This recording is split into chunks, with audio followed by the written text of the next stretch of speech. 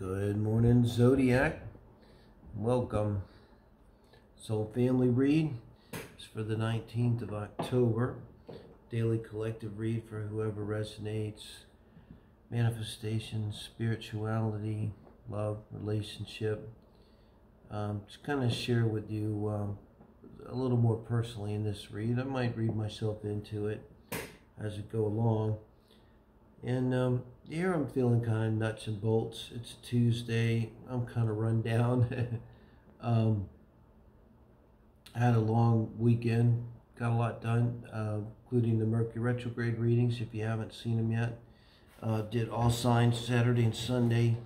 Mercury retrograde read for whoever is on your mind that you can't get off your mind, whoever you can't stop thinking about, maybe.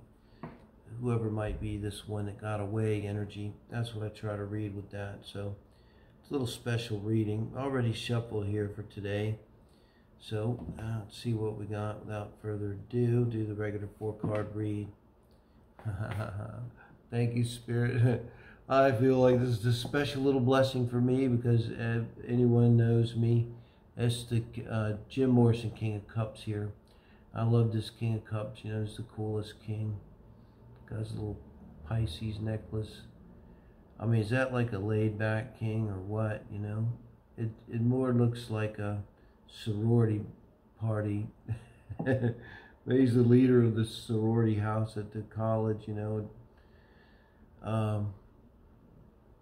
Wow. I like being in that energy. It's, you know, it's peaceful. It's hippie, I'm going to tell you. Yeah. Well, what's the cool thing about the hippies? They're like, you know, hey man, what's the big deal? We just smoke some pot and yeah, we make love and we are happy and dance and listen to our music, you know. Oh, yeah. Well, yeah, no, that's pretty much right on. That's like, ideally my life right there. Oh, man. Excuse me. Still recovering. So yeah, what they call old hippie, a yippie. He's a mature king too, this one. So what's crossing us? The Hermit. I laugh because this is totally me right here. The Hermit. I've been the Hermit for so long. But you gotta look at it like this is in crossing position. So it's almost as if it's Hermit reversed. And instead of really Hermit reverse, sort of not looking at yourself, wasting your energies, pointing at everybody else what's wrong. Here with it blocking, it's like maybe going on for too long. You know, it's time to get out of the cave energy. I think that's all that is. Like we're in this kind of, we want to be this cool, really cool king, you know, the coolest. Can we say the coolest king? I think we can. This is the coolest king. You could put that like in, make that an official interpretation. The Jim Morrison King of Cups is now known as the coolest king, you know. But stand in the way is like we're kind of still geeking out. Yeah, I'm totally feeling it. You know, we're still like want to be in the cave and doing the hermit stuff. And yeah, I'm really feeling it's over for that in general, you know. It's like, God, I've been the Hermit long enough. Now this is advice from Spirit. You know, this, come on, Spirit's saying slow it down. I know it's always saying to me, slow it down, slow it down. It's part of what this is. This is slow and steady and focusing on realistic things, being grounded. This is what Spirit's saying. Watching the money, watching the budget, being grounded. You don't want to be the fraternity house King of Cups, man. You want to be the King of the Castle, King of Cups, who's, you know, super cool, but also super responsible kids. Yeah, the super responsible dude, could be the dude too, kind of has that vibe, the Great Lebowski. But this is definitely Spirit saying, and you know, there's probably something about, this is very much about cooperation in this deck. It's cooperative work, so grounding ourselves, cooperating in some practical way, take care of business.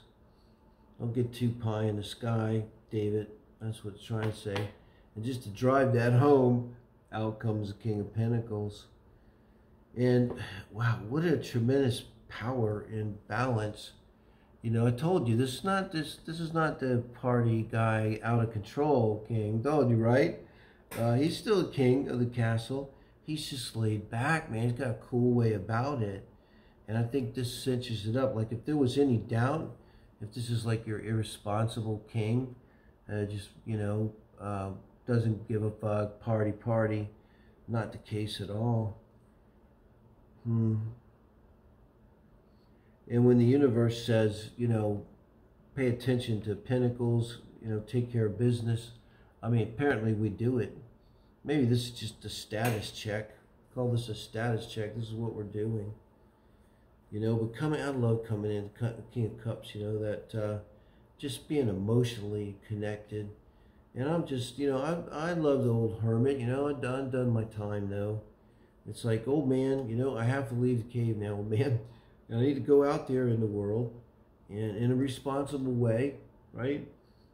Not the fool way, but a responsible, kingly way.